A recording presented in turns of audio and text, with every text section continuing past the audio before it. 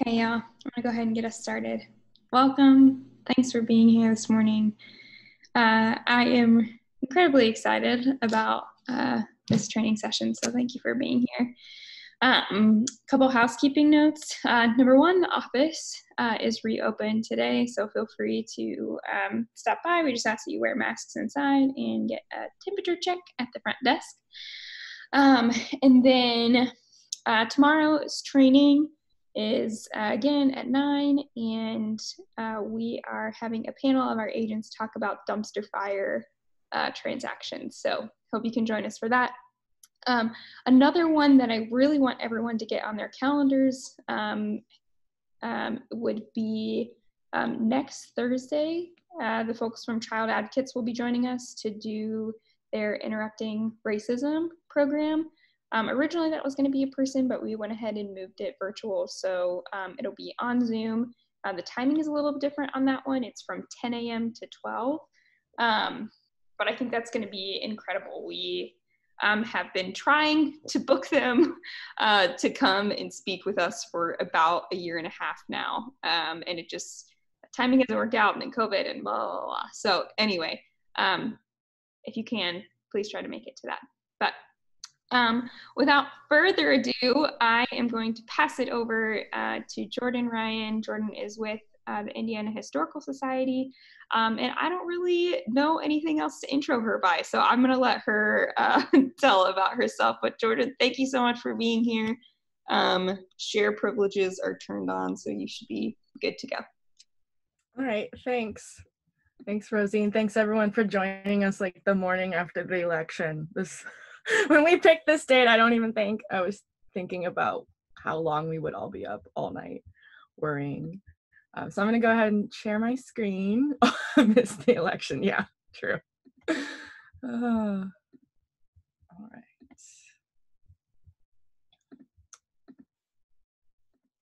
How does that look, Rosie? Cool. All right, thanks. So my goal of this presentation is to just bring up some questions and highlight some resources that help us think about, policy related to housing and how that policy erases and also reshapes parts of our city. Thinking about concepts like platting and zoning and land use, how they intersect with housing and transit and commerce and things like that. And I want you to, question how decisions that are made 50, 100, 150 years ago, how they really do greatly impact how we navigate the city today, where we live, where some of us can live, how we get to work, what and how many amenities we have access to, things like that. And I think if there's like a central thesis to this, it's really understanding how the way we move through the city is entirely predicated on like this accumulation of historic decisions that were made, before we were all born. So a little bit about me. I think it's important to sort of own your bias and your perspective and talk about your positionality kind of more on the academic history side of things. But I am a practicing public historian. I have experience working in historic preservation, and a lot of my work has to do with sort of city urban planning and different marginalized voices, and sprinkle in a little bit of digital humanities work. So I do a lot of mapping and data and playing with GIS. I've spent the last decade or so working in libraries and archives, and I also have some experience doing community advocacy work on the Southeast side. A lot of that tends to be neighborhood-based in the Fountain Square area. A lot of work with Rethink 6570, affordable housing, community land trusts, things like that. So in conclusion, I'm queer and angry, and I'm a big accomplice to fighting white supremacy capitalism. And then some of these questions are sort of my bigger professional questions that are always sort of lingering in my head as I do my work. So day to day, I'm processing, I'm archiving materials related to architectural collections. So these tend to be, blueprint drawings and building specs and photo documentation. So I'm always thinking about how these things help us visualize different policies, because sometimes you kind of have to read between the lines when you're looking at archival materials. So, you know, I do spend a lot of time helping developers and homeowners and you know, preservation architects look at some historic documentation to do adaptive reuse projects or just historic rehab projects, or homeowners are trying to figure out, you know, what something used to look like in their home before they begin a project. But part of my brain is always sort of thinking more on that sort of academic kind of high level policy, and how can we sort of teach people looking through archival materials like this, you know, this is an example of this disinvestment or this inequity. So I spend a lot of time thinking about things like that. So a little bit about why I'm doing this. So part of my job as the architectural archivist for the Indiana Historical Society has been developing this bicentennial collecting initiative. And that was an initiative to really boost our Indianapolis holdings. So we decided 2.5 years ago that we were going to launch an exhibit this year on Indianapolis in the bicentennial, and it was going to be sort of neighborhood based and community based, but we didn't have necessarily the most robust holdings. We don't have a city archive like a lot of major US cities do. Usually your archive for the city kind of lives in your public library system, but our public library decided not to be an official archive many, many decades ago. So you just have the stuff kind of floating throughout the city county building. You have stuff, you know, in warehouses and people's garages and attics. So how do you sort of capture all that so that you can like build the best exhibit you can? So that's what I've been doing for the last 2.5 years, is sort of going through our backlog, working with the city, working with different community groups, and filling the gaps in the archive, you know, playing with different archival materials and thinking about like the best stuff to highlight for the exhibit and how we can, you know, use that stuff for programming like this, programming coming up that I'll plug at the end of the talk. And of course, you know, the exhibit itself, which is up, and you can go into the History Center and check it out if you'd like. So as I was working on this project, you know, I want to highlight the best and I want to talk about the things that make the city great. But if I'm only doing that, then I'm failing as an archivist. It's my job to show sort of all sides of the spectrum, because in 50 years and 100 years, a historian's going to be in the archive, and, you know, we can't make it look like everything was just perfect right now, because it's not. We know that. So how do I prevent myself from being a city booster and sort of show all perspectives? And that's where you get into all these sort of critical and countercultural narratives. So this is one example of one of my favorite things we uncovered in this whole process, which is this pamphlet called Indianapolis Downtown Development for Whom? And it's super critical. Most of the people that wrote this that had city jobs lost their city jobs after this came out. I think this is published in like 79. So this is really a critique of Unigov and how Unigov taxing policy sort of redistributed wealth. And if you look at the image, the illustration, you see like this guy, it says major corporations, banks, and insurance companies, and he's like holding money, and like the puppet with the sort of that's dying says neighborhoods near North Side, Fountain Square, near East Side, Hawville. And like, you all as real estate agents are probably like, yeah, like those neighborhoods were struggling for a while. So like, I think that there's some really legitimate threads here when we think about history and planning and land use and housing. And so that's sort of what started my redlining thoughts. So what is redlining? My definition is that it's a discriminatory practice by which banks and mortgage lenders and insurance companies refused or limited loans, mortgages, and insurance within specific geographic areas. And this is particularly in older and inner city neighborhoods to non-white and or low income families by the guidance of the Federal Housing Administration's Homeowners Loan Corporation, which you see a lot as just HLC. And this was in 1937 here in Indianapolis. So in addition to that, realtors and real estate developers misrepresent markets and discriminate against prospective home buyers, and that's sort of a ploy to control market values. So you're sort of seeing it at all levels of the home buying, steps. There's like this misrepresentation and this inequity happening, and the HLC is putting a value statement on neighborhoods. So that's what you see here on this redlining map. So the color system is green is best, blue is still desirable, yellow is definitely declining, and red is hazardous. So this redlining system, it created a cultural and financial dynamics that favor white homebuyers while creating an adverse effect for racially oppressed people, particularly Black families. And we're living with that today. If you want to play with this map and zoom in and out, I have the link posted at the bottom. You can also just put in search mapping inequality, and I can send Rosie all my links after the talk. So in tandem with the map are these forms, and they're called area description forms. And that's really the more fascinating part. I think that you all would find fascinating is how the HOLC is devaluing these neighborhoods. Like, what are sort of the minus ones? What are the negative points that they're giving to these neighborhoods in the 30s, right? So here's an example of one of the Indianapolis sheets, and I've zoomed in on some remarks, but there's a lot of different reasons that HOLC was devaluing certain neighborhoods. So it included the type of resident. So this tends to be race, but it's also nationality, also immigration status.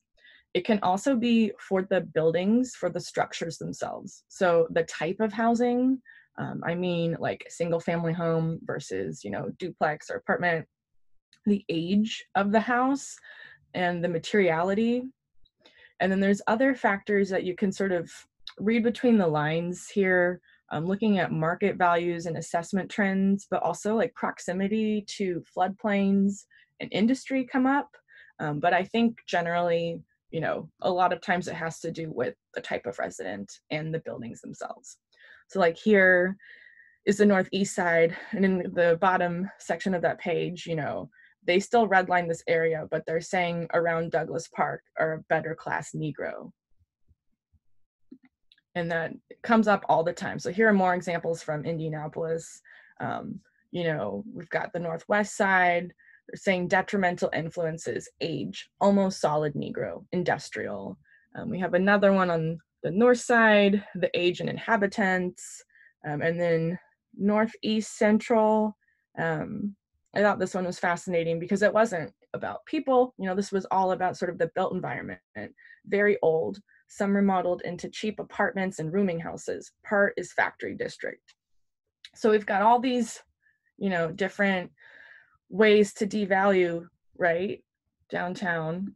And if I go back to the map, it's thinking, there we go. You can see like the whole sort of city core, basically center township-ish is almost all devalued into that third or fourth grade, the declining or hazardous. You see the yellow and the red, and then you don't start to see blue and green until you get out to like those first wave of what we think of as like early suburbs, the streetcar suburbs. You got Irvington on the east side. You can see a little bit in Garfield Park on the south side, and then on the north side you do have that really strong corridor kind of in the Butler Tarkington area and heading north.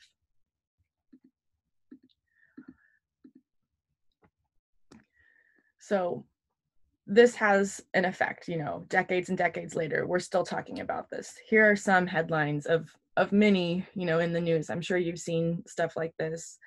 The consequences of redlining are so expansive, right? And they're compounded by numerous inequitable housing and development policies that are enacted at all levels of government. We're seeing some federal policy. We see stuff on the state level, like the state preemptively banning the city, putting inclusionary zoning banning laws on the books, but then we also have policies at the local level.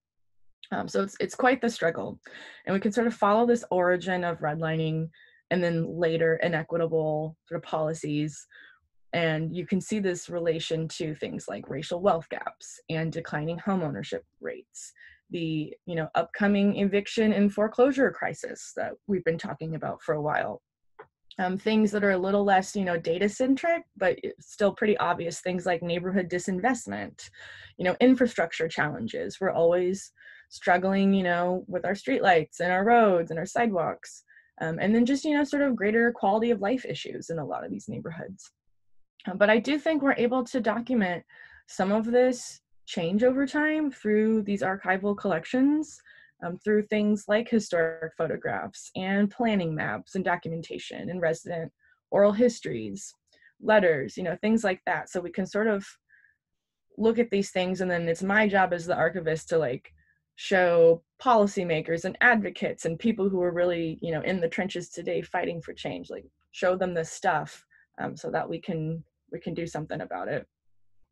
But obviously there's still, so much work and scholarship to be done as we move forward. So a few areas of town where we can sort of do a comparison of pre-redlining and post, and sort of how these areas change over time. I want to bring to your attention sort of the 400 to 800 blocks of Indiana Avenue, so that main diagonal straight you see here in this base map. So this is from 1916, and think about sort of the density you see of this base map. We have a lot of uniform blocks full of these little structures. You can see sort of near the southern end, I don't know if you can actually see my cursor, but I'm sort of, okay. So near the southern end, you see more of these like red or pink little squares. So these are showing brick structures that tend to be commercial buildings and stores. And then near the northern end of Indiana Avenue, we have more yellow structures. So this tends to be wood frame and residential. But it's like really dense, right? This whole area, it looks really developed. Not a lot of parking lots, not a lot of open spaces. So that there's a lot of people there. So the caveat here is that we do put a lot of blame on IUPUI for sort of this area changing over time. But you're going to see this large displacement wave and sort of demolition of a lot of these structures from other sources, including the city redeveloping the central business district, just 50 years later, sort of in the UNIGOV era, but then also, the state government is going to start chipping away on the southern end as they expand their parking lots. So if we zoom in, this is part of that last map, and this is showing you Lockfield Gardens area. So we're right off Indiana Avenue. We're in the IUPUI neighborhood at this point, pre-IUPUI.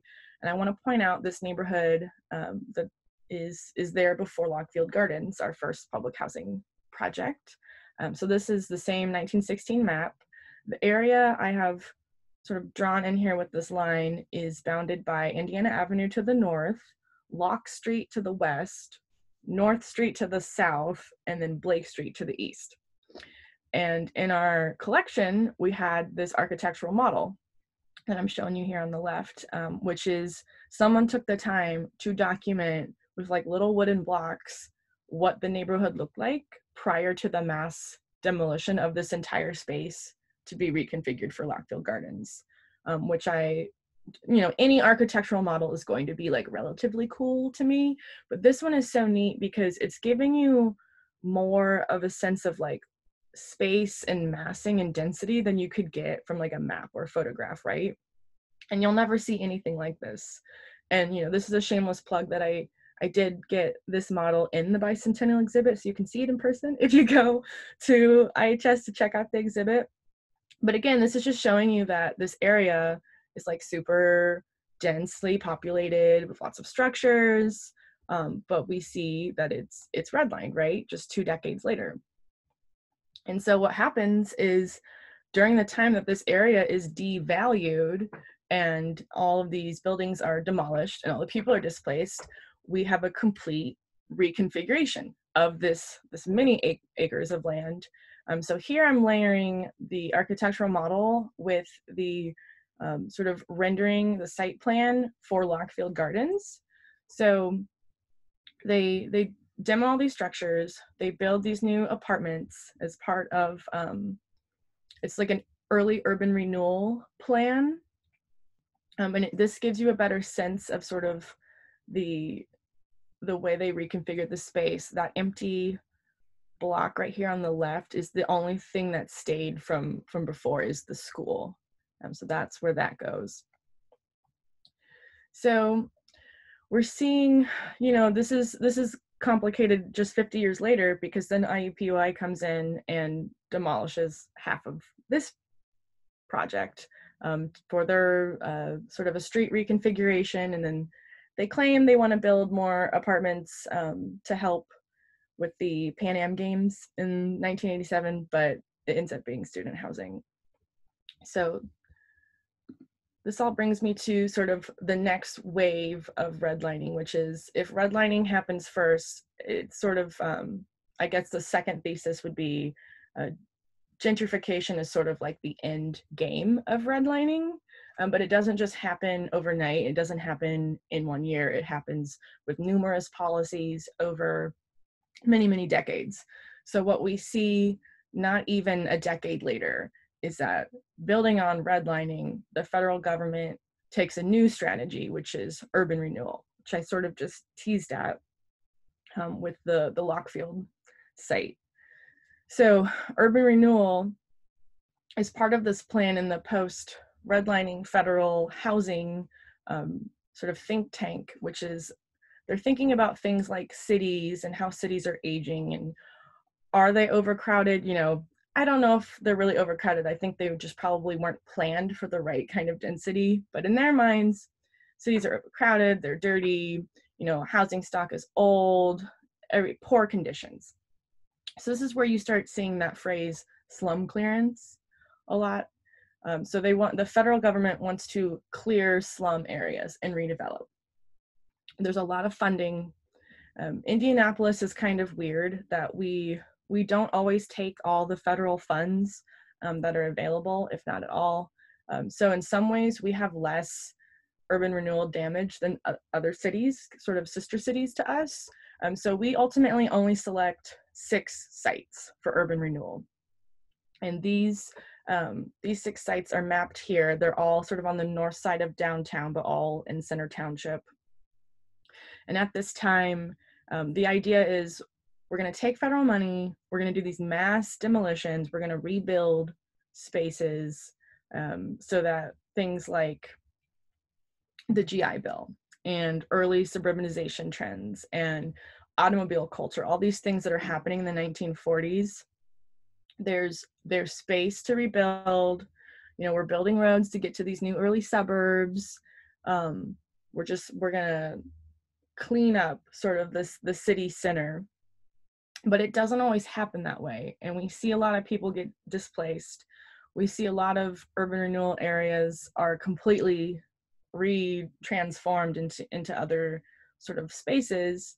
And we know what's inevitable, which is that people continue to sort of move outside of the city center. So these spaces that are urban renewal sites, 3 of them are all along that sort of cluster on Indiana Avenue in the area I was showing you images of earlier.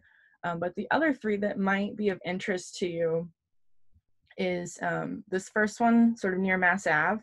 That's Renaissance Place and Riley Towers. So you all probably know Renaissance Place is like that sort of weird, they're like duplex and like quadplex sort of suburban looking homes, like right off Mass Ave. That's that area. And then this next one, a little bit north, is the Kennedy King neighborhood, which we've seen mass demolitions over there and lots of new houses. And then up to the north, just to the east of Douglas Park, was the last of the urban renewal sites. So here I've mapped the sites on top of the redlining map that I showed you earlier, and 5 of the 6 urban renewal sites are redlined. And then the last one, which is the one with Kennedy King, was in the yellow, definitely declining area. And I don't think we can ignore that. So I think what we we continue to see as I play with different maps, and I'm going to keep showing maps, but you'll notice with a lot of these maps where policies are happening and where, places are sort of selected tend to be these areas that are either yellow for definitely declining or red for hazardous. So urban renewal happens in the 1940s. I started playing with images of the structures themselves in these redlined areas. This is for the Renaissance Place area. This is section D9, so just north of Mass Ave. And I'm showing you an image of some apartment buildings, very, very cute, nice apartment buildings that get demolished for what becomes Renaissance Place. And I started thinking, maybe some of this, maybe some of the analysis the HOLC does on the buildings themselves is kind of bogus.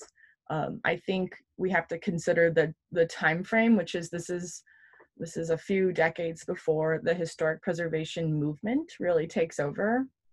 This is before the National Historic Preservation Act, the 1960s. So I think a lot of people had this mentality that like buildings have a shelf life. But today, we would probably find a way to like restore and rehab these kind of structures.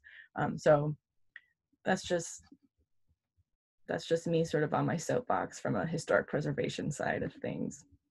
But let's jump ahead a couple years.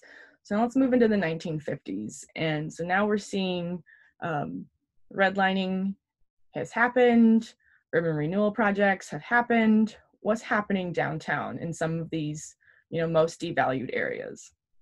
So this is showing you Indiana Avenue looking north. In that picture from the left, you can see Walker Theater, like just in the background. And on the right, you're looking south down the avenue and you can see the Soldiers and Sailors Monument in the circle. So here we're still seeing the dense and intact commercial corridor that I pointed out earlier, but I think we're beginning to see sort of the initial consequences of these policies that have been around now for 2 decades. You can definitely see, there's some deferred maintenance, right? And we're not seeing any new development like we're seeing in other sides of town. Look at the architecture. It's a lot of brick, sort of 1880s to like 1920s kind of brickwork. We're not seeing any new construction, which should be kind of obvious in one sense that like if everything's built up, there's not going to be new structures, but like in a way there's, fires always happen, things always get demolished to be rebuilt in other parts of downtown. So I do think thinking about things like development and infrastructure, the fact that we're not seeing any of that because the area has been, the land has been devalued, right? So no one's going to invest in these areas. We're going to see more of a gradual decline. And why would we want to, decline land value? I think it's very much connected to highway development. So in the 1960s, we have the downtown highway system being planned, right? So 465 and then the 6570 loop is getting routed. There are crazy debates about where to put the highway. I can send you some very lengthy documents. There's some great stuff that's digitized from a Purdue master's student who like wrote a 5-book thesis on highway planning. It's insanity how they sort of are routing and rerouting and moving, a mile of the highway to save this house or that house. But this is what we end up with. And if you overlay the highway map on the redlining map, I mean, it's pretty obvious, right? It's almost entirely going through the red, hazardous, and the yellow, definitely declining areas. You see a little bit jogging through the blue on the south side, on the edge of the Garfield Park neighborhood. And that jog of 65 is really fascinating to see the debate where they wanted to connect 65 to 465. So that's, the south side definitely takes a little bit more of a beating in that way. But I do think it's important to think about highway planning as sort of a sister policy of redlining. So the Federal Highway Act actually goes down in 1956, right? But it takes like a decade of infighting, in city government with NDOT to plan the route, to acquire the land, to clear the land, to build the highways. So this is what we're left with in the late 60s. And I think it's important to consider how the inner loop highway system, particularly because that's where, there's established neighborhoods and people are living. It's still pretty rural in the 465 area. But for that inner loop part of the highway system, this is really damaging to downtown, to center township neighborhoods, because you're bisecting neighborhoods, you're cutting neighborhoods off of downtown. I think some of the figures in the newspaper are that over 20,000 buildings were demolished, and 22,000 people were displaced. I actually think that's kind of a conservative estimate, and it's not really proven. I think we're gonna have to spend more time in the NDOT archives to figure that out. But think about sort of the physical and psychological barriers that the highway has. I don't know if that comes up in your work selling homes, but it's definitely kind of a barrier here in Fountain Square. But there's also like this decline in connectivity and economic development that's happening. So I do think that this is sort of that next wave of redlining. First you have urban renewal policy, and now we have this policy, and that is a negative thing for people who are living in these areas. Obviously people need to be able to get downtown, and what's the most effective way to sort of move from suburbs into downtown, but that's like another program that we don't have time to debate today. Here are some aerials of the urban highway of the inner loop. So this is 6570 downtown, and that red line is showing you Indiana Avenue, just to show you how close it is to that sort of northern section of the inner loop.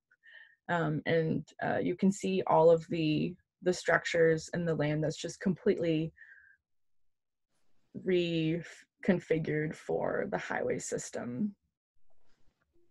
And this is 1941 and 1979. So where does this lead us a couple decades later?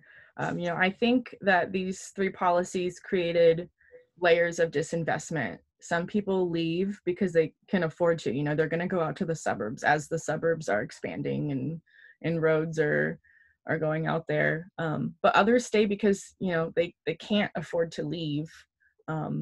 They want to be close to work.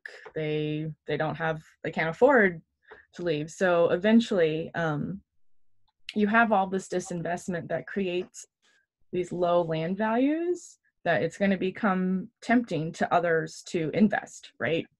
And that's where the gentrification side of this history comes in as like this inevitable next phase that starts with redlining. So I define gentrification as the restoration or redevelopment of homes, businesses, and other amenities in rundown or less desired urban areas.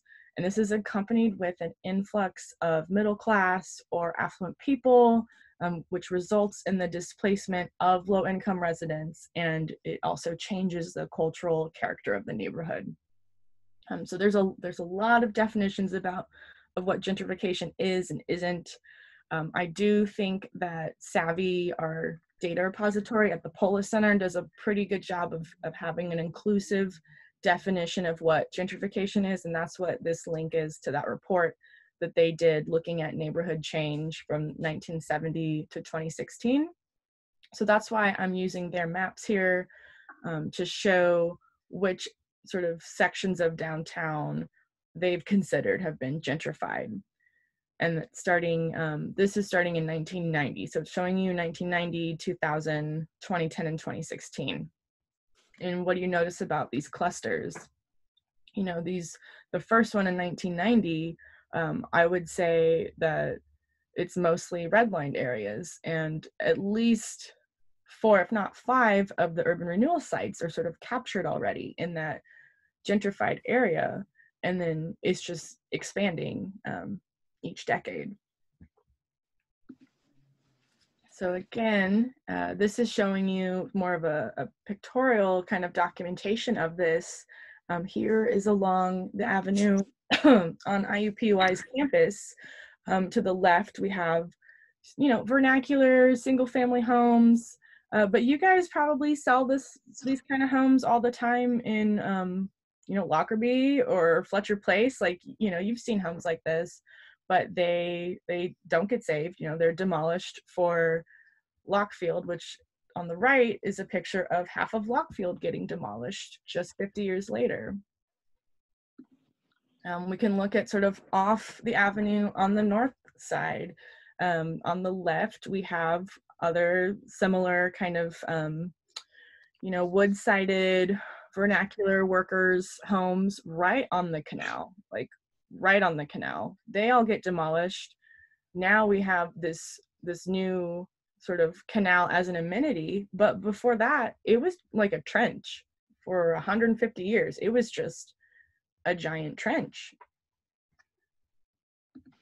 And then sort of on the southern end of the avenue, here on the left are some really, really remarkable structures that were probably built, just after the Civil War, probably 1870s, brick Italianate structure.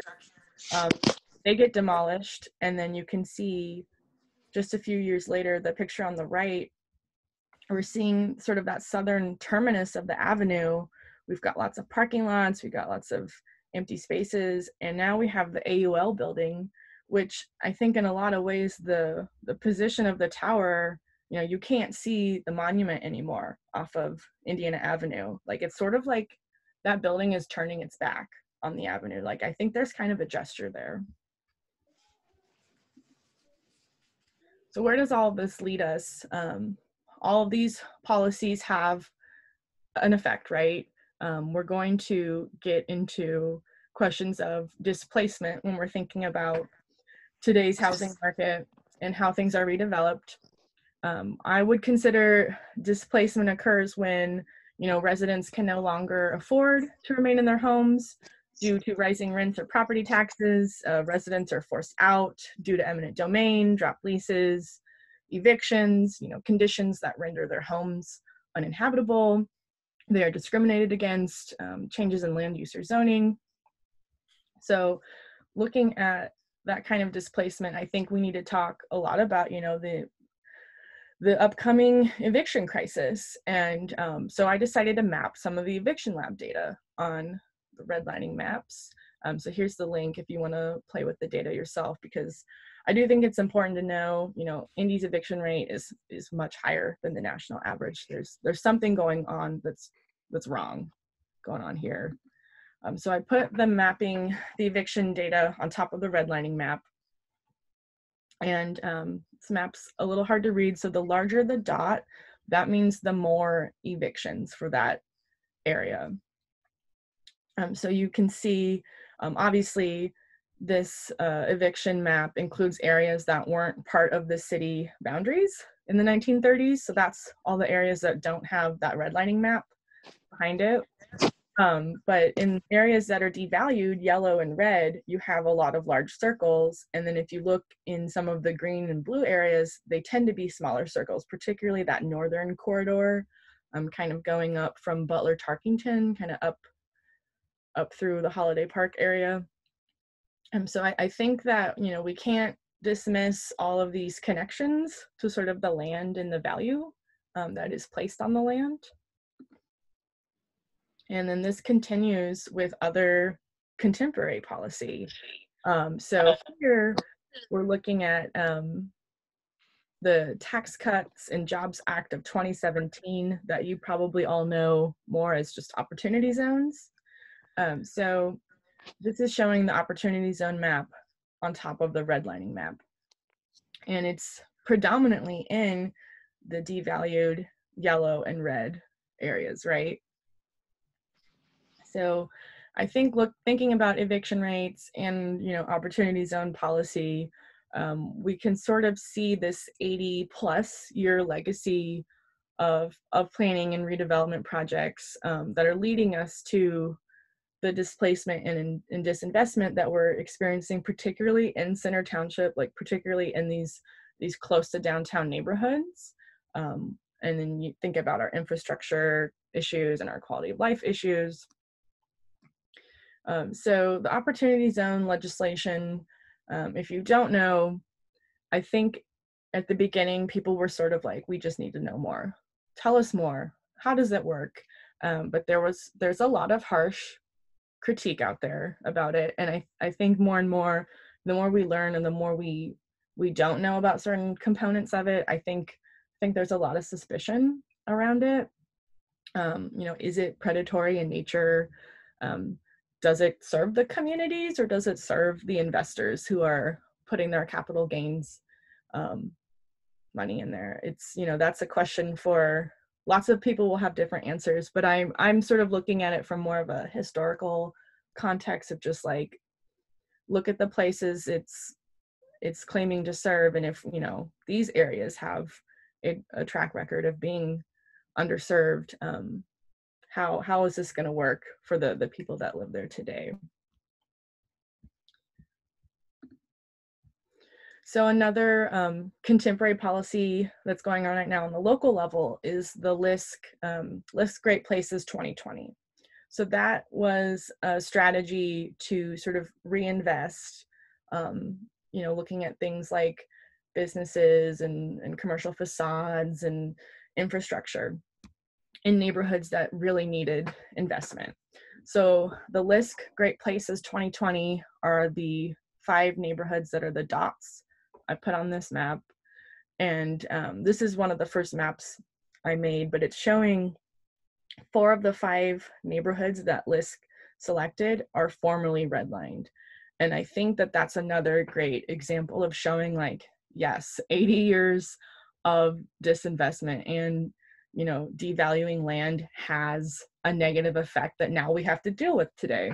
And now we have to have these policies and plans like Great Places 2020, which are going to, you know, hopefully reinvest in these areas. But I think it's just showing sort of like that cause and effect.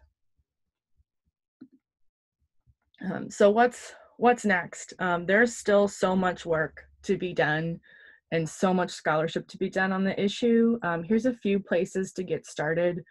I've included the Belt publishing text that's going to be released in May, but it's available for pre-order now. It's the Indianapolis anthology, which is coming out for the bicentennial. So Dr. Paul Mullins and I wrote an article about Indiana Avenue and sort of challenging the narrative of entertainment and music, and thinking about different forms of entertainment that existed for many, many decades on the Avenue. I've also included my friend Wildstyle Pichel's article from New America that you can access today online, The Ethnic Cleansing of Black Indianapolis. I think that's a really powerful piece if you want to learn more. I've also included a link to the Indianapolis Bicentennial digital collections that I've been working on for about 1.5 years now. Particularly, probably the most important photo collection that I've worked on that would help you all with your work is we got the Department of Metropolitan Development photo archive, which had been just locked away in filing cabinets for decades and decades. So it's showing you areas of downtown prior to, you know, IHPC or just regular historic designation status, areas of downtown prior to redevelopment, prior to demolition. This is an amazing photo collection. So you might see some street scenes or intersections or photos of neighborhoods that you work in a lot from like the 1960s and 1990s. And then I've also included the Map Indie portal. That's where you can access all of the Sanborn and base maps yourself if you are interested in learning more about those, and also historic aerial maps. And then the last link is to the redlining map. So you can click around to look at Indianapolis or other cities, all the cities that were redlined by the HLC are available at that portal. So you can look at the maps, and then when you click, the map is interactive, so you can click on each district to pull up those area forms if you're really interested in a certain neighborhood and you want to learn more about sort of why it was devalued or what sort of the stats were for that neighborhood in the 1930s. You can do that from the area forms. You know, the city will be shaped by all these historic moments around us today. I think about the 2020 pandemic and police brutality and racial inequality, our national housing and eviction crisis. You know, this all stems from historic policies. And our city is definitely a stage of these, you know, intentionally inequitable design choices, and like how can we move forward and how can we learn from it if we don't understand the past and how we got here. So if you want to learn more about redlining, we had a 4-part redlining program series that we started for the bicentennial. The first part is available on YouTube. I've included the link here, but I can send all these links to Rosie today if you'd like. So the first part was a more of like a national discussion to like set the context for what redlining is, with one of my favorite sort of architectural historians, Dr. Nathan Connolly, who wrote the book about Miami and redlining and segregation. So he did a lecture and we had a moderated discussion. So that link is available. And then part 2 was really a panel discussion trying to set it into Indianapolis context. So like, how do we make it local? How do we talk about history and demographics and community memory? So that is available on our Facebook stream. I didn't update the slide, so I apologize. Part 3 just happened a week and a half ago, so I can actually send you that Facebook stream as well, which was about developing the city. So like now that the audience understands sort of the local context, I brought in some of my favorite urban planners and architects and transit advocates to talk about how they are frustrated by redlining in their everyday work, how it still kind of comes up and is this barrier as they're trying to do all of their amazing projects today. You know, they're still dealing with that impact. So we just had that talk, but part 4 is coming up next week. And I think a lot of you may actually find it interesting because it's about creating equity today. And we have local real estate and mortgage lenders who are in the trenches, who are like very aware of what redlining has done, and they want to fight it, and they're fighting the good fight. And then we also have the director of the Fair Housing Center for Central Indiana, and you know, they're on top of all of the legal issues. You know, they're watching all of the banks that are tied up in discrimination lawsuits related to, you know, unfair lending practices today. So I think between the 3 of them, it's going to be an amazing panel. And it's free. You know, I would never have a program series about inequity that you would have to pay for. Like, that's ridiculous. So they're all free. So you can sign up today through our website. It's also part of Spirit and Place Festival.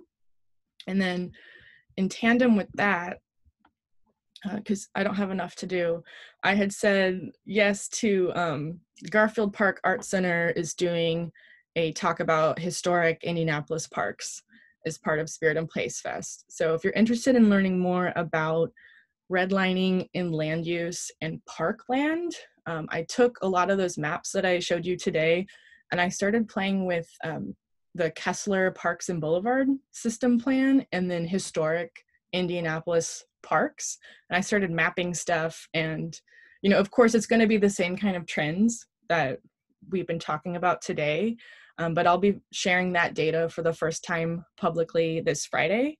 So here's a little bit of info for that. You can sign up through the Garfield Parks Art Center page, through Spirit and Place. I think they have a Facebook event for it now, and that will also be a virtual program, and it's also free. So as we wrap up, I have included my Gmail address at the bottom of this slide and also my Twitter handle. I'm going to be funemployed or unemployed in about 7 weeks. So don't use my work email because it's not going to work much longer. But if you want to get a hold of me, you can try my Gmail address or just tweet at me. If you have questions about a house, if you want to know more about the history of a cool house you're looking at, just let me know and I'm happy to help. I'm going to stop sharing my screen so I can see if there are any questions. Oh, we got an active chat. Sorry, I couldn't see the chat when I had my screen share up. Are these pieces side by side in the exhibit too? Yes, they are. We have, I think a copy of the blueprint is up next to it. The parallelogram is Ransom Place. Yes, that is true. And I don't know when that was digitized. Whoever. The DMD. Oh, yes. So we put it up, I would say about 70% of the collection got up by March of this year. So that's like a fresh collection. It is incredible. I'm hoping to get the remaining 30% of it up before I'm terminated. We'll see. You might have to, like, some sad non-architectural historian might have to put it up. I don't know how it's gonna shake up, but that's like one of the collections that I go to bed worrying about every night. One of the coolest things in that collection is actually this like 1976 film roll that's like downtown Indianapolis housing market, like who's buying, and it's like really offensive, guys. Like you would get a kick out of it just because it's all about that single family home, suburban, like white business daddy, like stay at home mom. Like it's just like, this is the 1970s, guys. So I got it digitized and we're having some copyright debates about if it can go up or not.